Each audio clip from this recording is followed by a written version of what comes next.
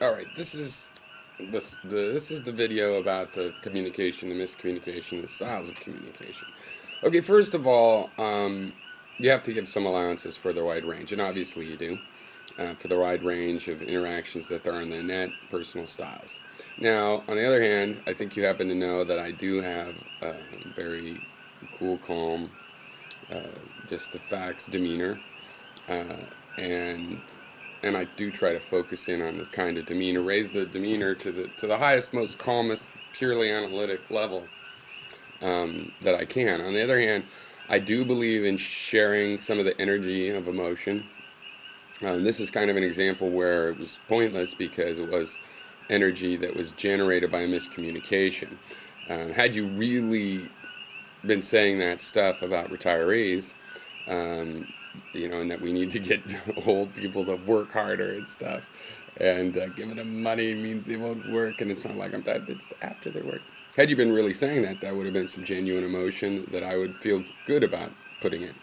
But it is kind of a part of the problem, and if you have a sentiment that you don't really want to interact that way, fine. Now, to me, it's a little bit just surface level. I mean, until you get to the really extreme levels, well, not really extreme by other people's standards, but until you get to what I consider extreme levels, a certain amount of that is challenging, and it's good.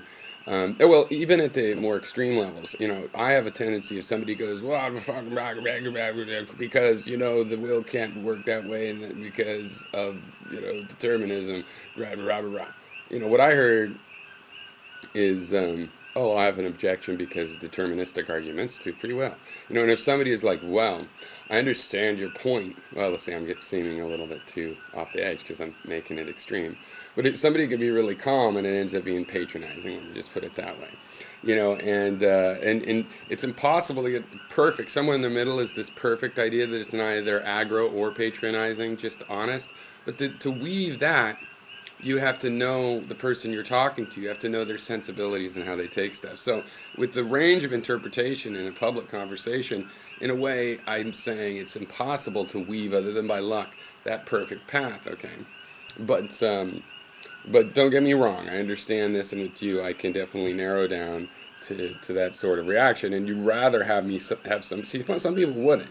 I think you'd rather have me say, look, it just seems like you don't know what I'm talking about. Like if I had answered this other way, because if you saw in that video, there was this part of like, make another video and actually answer what I said. So I did get that you weren't answering what I said, okay. And maybe that was the reason I should have just said that. But still, it would have been a video like, hey, you're not even getting what I said. Why don't you watch the video more closely or whatever? And we would have found it might have taken longer to find out the miscommunication, maybe not. But uh, something like that would have had a certain patronizing, like an implicit, aren't you smart enough to understand? You know what I'm saying? And the way I did it, and the one advantage is you might be, hey, well, I don't deserve this, but you didn't feel like, ooh, I'm stupid. You know what I mean? So in a way, it could be better. Um, but it's funny things like this too. Is this particular one because whose responsibility? I said Social Security in the U.S. So like on the official tally, though I've taken some responsibility. It's like you can look that up. I said that because I know it's different in other countries. I don't know exactly how it is, but I know some things about it. But I said that so you could always wonder, well, this person's in the U.S. Maybe he said Social Security in the U.S. Maybe I should type Social Security in the U.S. So on the other hand, I'm not trying to call you on that because that does go both ways, you know. And it's a hard call for me.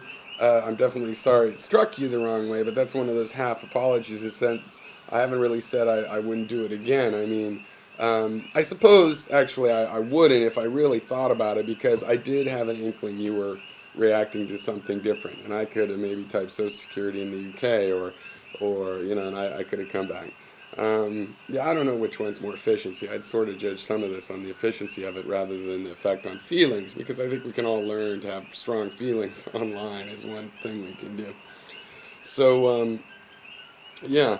Uh, so that's that. We don't have to belabor it. I know you said I didn't want to belabor it. I happen to like this issue. It's better working out with someone like you where we can make, some assumptions of goodwill, which is a better kind of how should we treat each other questions than question than when you don't even know if somebody has goodwill and you're having this conversation. How should we treat each other? And really, that person hates you, and it's like we don't want to answer. How should you treat people you hate?